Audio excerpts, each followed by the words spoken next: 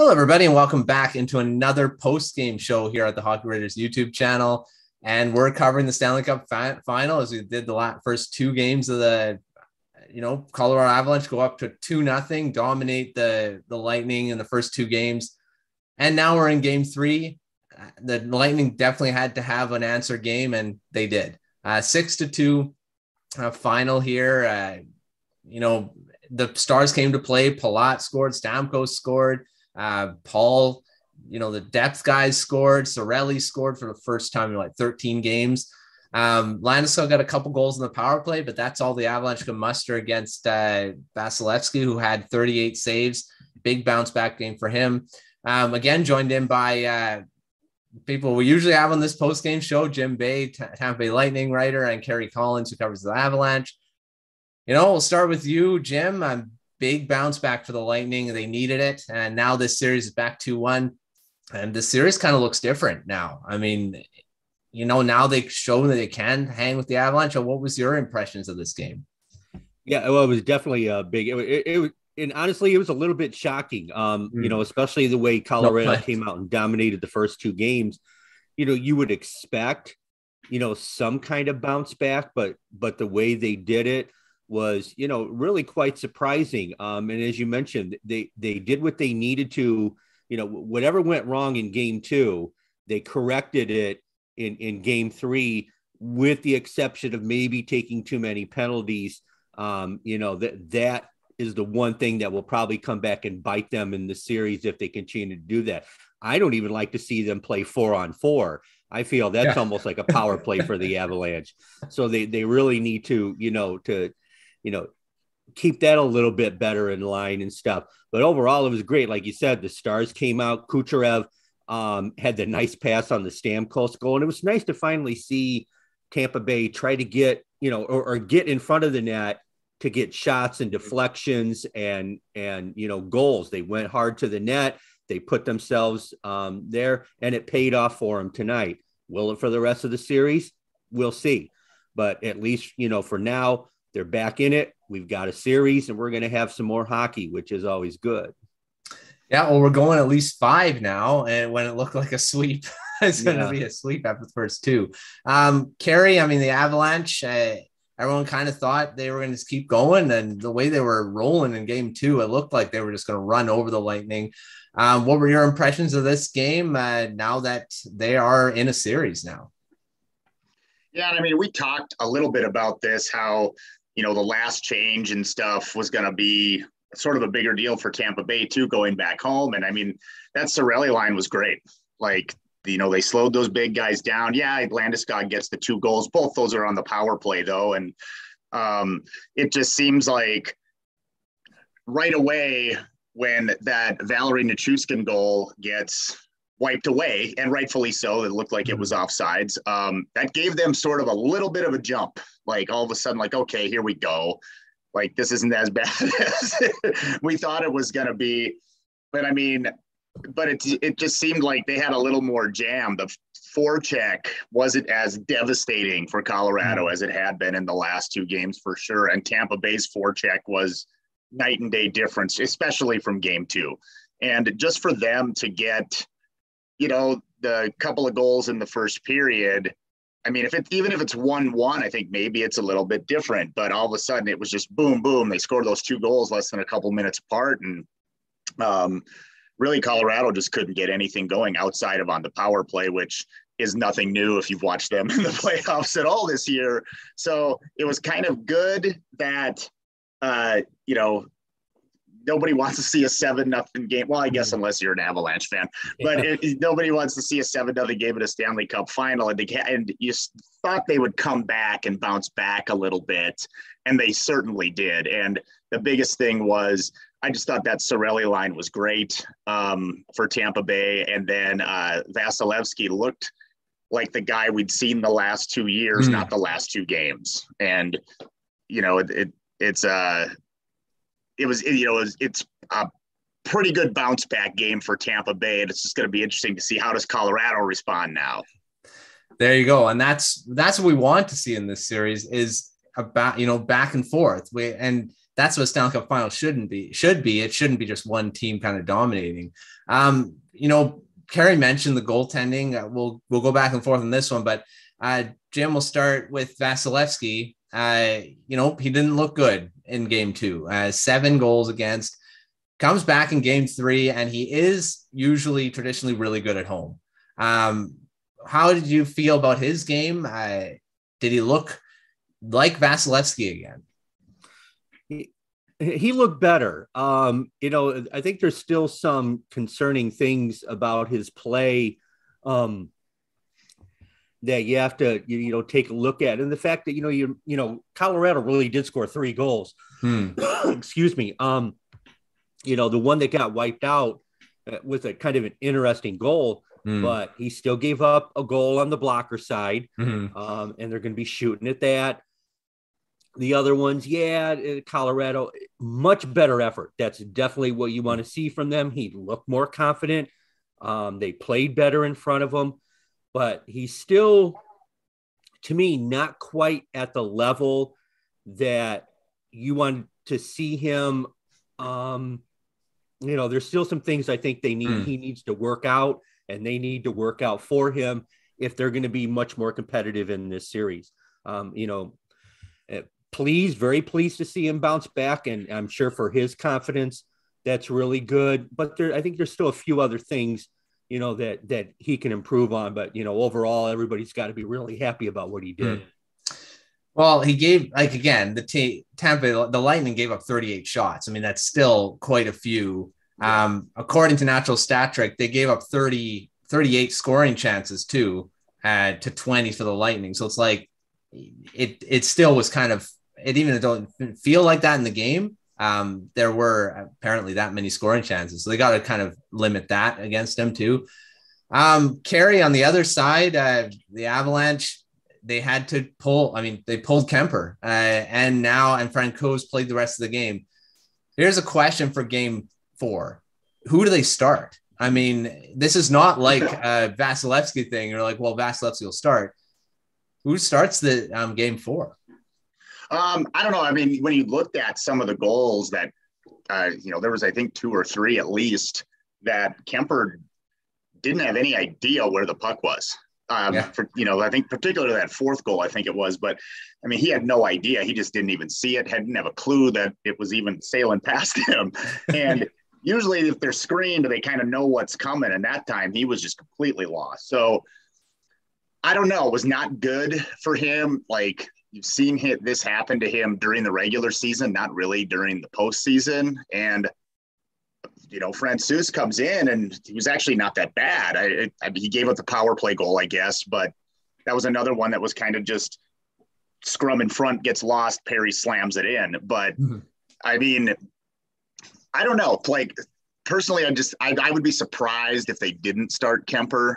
I would understand if they started Francouz. It's just that Francouz played a lot because Kemper's been hurt in these playoffs. I mean, this is the 7th game that he's played in the postseason. He hasn't lost one yet, but this one was decided when he got plunked in there. But it was kind of, I mean, he's been okay. He's been pretty good during the playoffs, but in some of those games against Edmonton, he did give up a few goals. And I don't know. I would be surprised if they went to Francouz. I mean,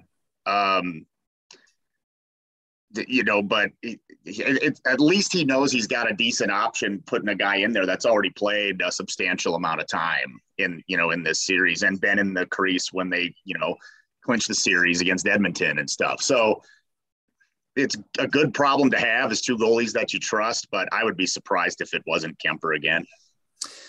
Yeah, well, I mean, he has been the starter most of the year. There's another of saying, this is our guy. Let him try to bounce back because he does deserve that much to have a game where he can, attempt to do that. So I would expect Kuemper to start game 4 as well. So we'll see what happens there. Jim, I want to talk to you about the injuries that happened during this game. Nick Paul, I mean, he got injured, still played, scored a goal, like right after he came back, like kind of gingerly went up to and scored it. And then, I thought he was laboring throughout the rest of the game. who knows if he, wakes up tomorrow morning and all of a sudden he can't play. And then and then Kucherov gets hurt with about 4 minutes left in the game, goes to the dressing room. Is this going to have an effect on game 4? Will Kucherov, do you think Kucherov will come back? And does Paul even play? I guess we'll have to wait and see, what or anything, if anybody says anything about their injuries after the game. Even tomorrow, if he doesn't skate, that doesn't mean anything. Paul, Kucherov, Brendan Point didn't play today. I guess, that injury is still bothering him. So they're starting to mount up. And, if not all of these guys missing would be, disastrous for Tampa Bay, especially Kucherov. He just sets the table up for, so many different guys, Palat and Stamkos and whatever. That would be the real tough one. But, I think they all would be real tough. But you got to love, not just Paul and all of them, all hockey players who, they're gonna have to be dragged off the ice in order for him not to play. They keep coming back. If they don't play, it's because they physically can't. Mm-hmm. It's not because they're gonna nurse this or whatever. But it's gonna be tough. And even if they're not 100%, it's gonna be really tough. So we'll have to see if it's something that lingers on into Wednesday night, or it's something that can be taken care of, and any one of those three guys can actually play through. Yeah, and that's the thing. Like, the Stanley Cup playoffs are just, you'd have to drag these guys off the ice and not play a game, because I don't know. Paul looked like he could barely skate at times there, and he ended up playing the rest of the time. He didn't have any shifts off. And he played. I didn't think he was going to come back, really. I mean, it didn't look that good. And then Kucherov's injury didn't look too good either. So we'll see who plays. And Braden Point, like I say, he played he played both first 2 games, and he's out in this one. And lots of key injuries. And on Colorado, Nazem Kadri's still not playing. And who knows what other injuries are happening on their side. Yeah, too, I mean, right? So on that side, you look. Who knew that Ondrej Palat was like the glue for these guys through the first 2 games? He blocked that shot and left in game 2. That was late in the game too. Like, he blocked that shot off Hedman, and then he's not in the starting lineup, or not in the lineup dressing tonight. So that's kind of a big injury for a guy that had an impact those first 2 games. And he's listed as day-to-day, but on the other side, like you just mentioned about Kadri, he's also listed as day-to-day now. So maybe he pops back in game 4 or 5, who knows? And they could certainly use him, especially because a guy like Burakovsky, he got hurt against Edmonton, and it actually talked leading up to the finals, like, hey, I'm finally getting over. I finally feel like I'm back to 100% on that, with that injury. And then he, blocks a shot that stuff happens. But that was a guy that was playing with a ton of confidence. You could just see it after that. He had like huge game 1, and then you could just see it in game 2. He got another goal. And I think they kind of missed that guy in this game, and he hadn't scored that much in the playoffs, but boy, in this series, he was making an impact. So at this time of year, everybody's hurt, or has people that are dinged up. But if you're going to be without Burakovsky and Kadri, that's completely different than being out without Kucherov and Paul. Yeah. And along with Point, I mean, that's 3 key guys that are out, and we'll see in game 4 who plays, who doesn't play. And that's just the nature of the game in the playoffs now. And that's when you get down to this many games left in your season, and we'll see. Adjustments. Let's talk about some adjustments for both teams. We'll start with you, Kerry, with Colorado. I mean, now that the Lightning have looked like they can kind of keep pace with them, there were still times where they looked like they were, whenever the Avalanche got some speed going, they still looked like they were on their heels. What does the Avalanche have to do to kind of bring that back, their strengths back that they showed in games 1 and 2? Yeah, because when you look at, it's hard to look at the game 2 and go, well, what do they need to do from here? Yeah. If, do that again. That's the answer. But just do what you did in game 2. That should be easy, right? No, it just seemed like I think this was more about Tampa Bay in this game in particular, because Colorado still got off a ton of shots. Like one of the guys that I thought, might sound crazy because he didn't score a point. I think he was probably -2. Was JT Compher was great in that game. He just got completely hosed by Vasilevskiy. I think there was 4 times he had that one where he made 2 saves on him. I think the only guy that had more shots on goal than Compher was probably McKinnon in that game. And they're getting those depth chances, even, after I just said, a guy like Burakovsky's out. They don't have a Nazem Kadri. They had to mix a little bit up, move Lehkonen, which I think kind of hurt both those lines. But what else are you going to do? It just seemed like they're still getting those chances. The difference was Vasilevskiy just didn't give up the one softie that would sort of pump them, pump up their tires a little bit and get them going. And it's a different animal when, you can line up your guys against that top line. And McKinnon's still going to probably get a half dozen shots, and he had chances too. It was just, if they're just going to rely on the power play, that's easy to shore up. I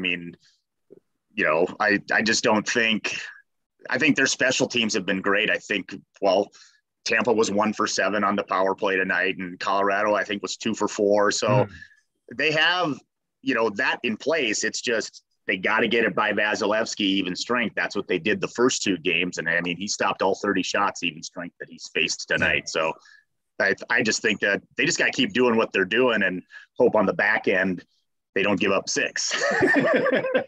That's the key, right? Jim, on the Lightning side, they had a good game, but of course there were times where they did still look like they were the slower team. They still got to keep pushing. And one thing is the penalty kill still allowed 2 goals, and it hasn't been very good. What type of adjustments do they need to make to tie this series, bring it back to Colorado tie?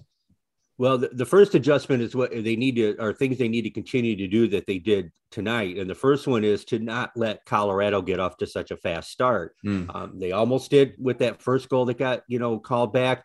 But for the beginning, of that period, they did a really good job of matching their energy. They're not going to match their speed. Stamkos said this is the fastest team we've played, and definitely that season, if not all of the playoffs. I'm not sure exactly what, the quote was there, but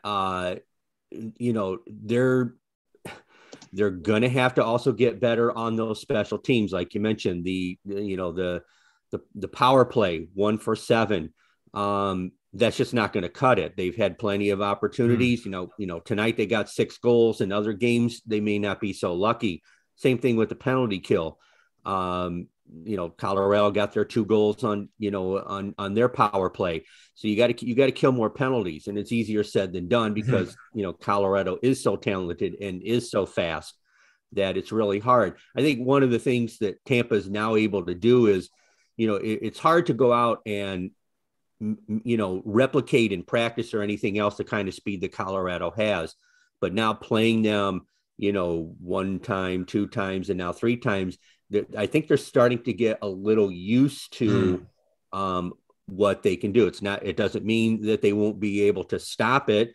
As a couple of St. Louis players were quoted in an article, somewhere I read, you're not going to stop them. You just have to, contain them. And they did that tonight, and they're going to have to do that, going forward, if they want to continue to be in this series. Yeah. And that's again, is adjustments from both sides going into another game. And that's what the playoffs are all about. So we'll see which team does the better adjustments. That's all it is. Right.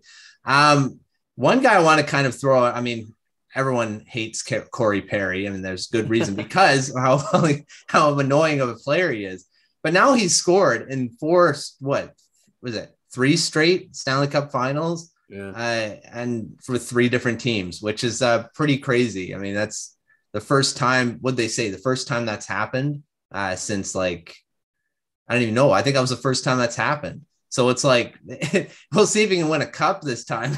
He's got a goal in each of the last finals with different teams, but he was at his annoying best today again. He scored a goal, was in, got into those scrums at the end of the game.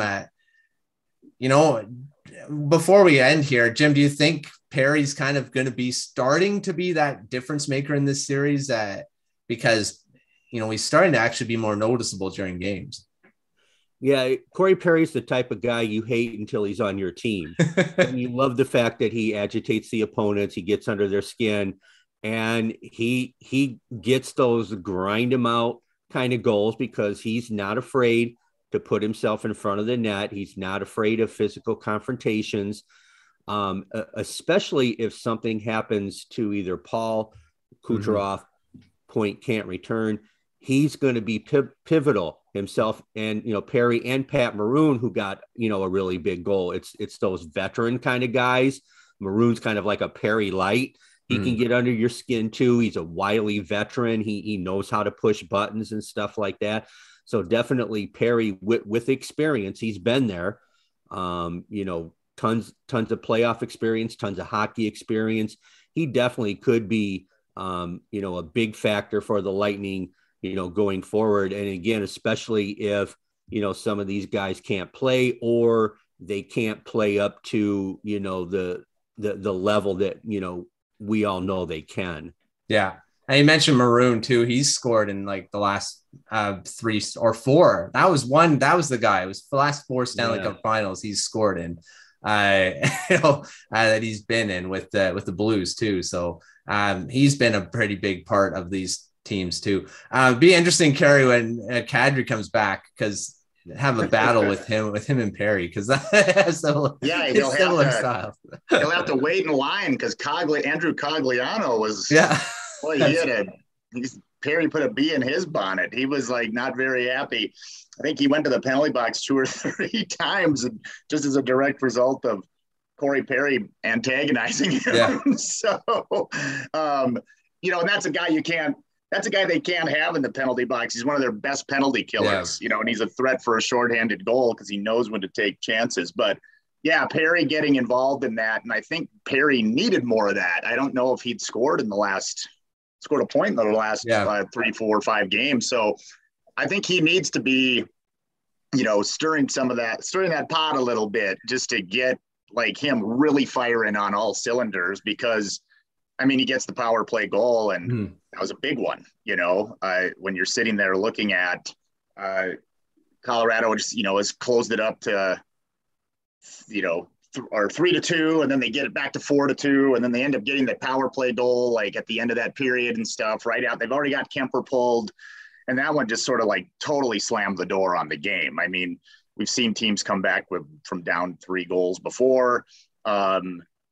Edmonton did it against Colorado just about. And so Colorado, and I've seen Colorado do that this year too. So, that both of these teams are capable of that just because of the firepower. And to get a power play goal like that, just boom. All right. It's 4 goals now. Good luck getting 7 on Vasilevskiy tonight. That's really what that turned into. Yeah. And there was just no way that was going to happen. But I think Corey Perry's better when he's playing like that. Same way with guys like Brad Marchand. When they're doing that stuff, they're better. They just flat out are. And this was the best game that Corey Perry's had in this series, far and away. And, if they're getting that from that line, we talked about it when we did the preview show. If they're getting that from that line, they're dangerous. That's a dangerous team. Well, Perry was pretty good in the last game too. He kind of started to getting that, even though it was a 7-0 game. There was times where he kind of started getting under people's skin. So it's gonna be interesting. Other guys to step up too, like Killorn hasn't scored in a bunch of games. McKinnon now has gone 3 games without a goal in the Stanley Cup Final here. He's got to start putting some goals in, even though he's getting the chances. But like they were talking in the broadcast, the frustration starts kind of mounting for guys, especially when you start losing.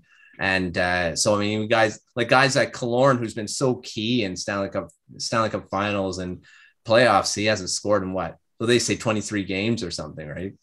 Yeah. Yeah, it was something crazy like that. Yeah.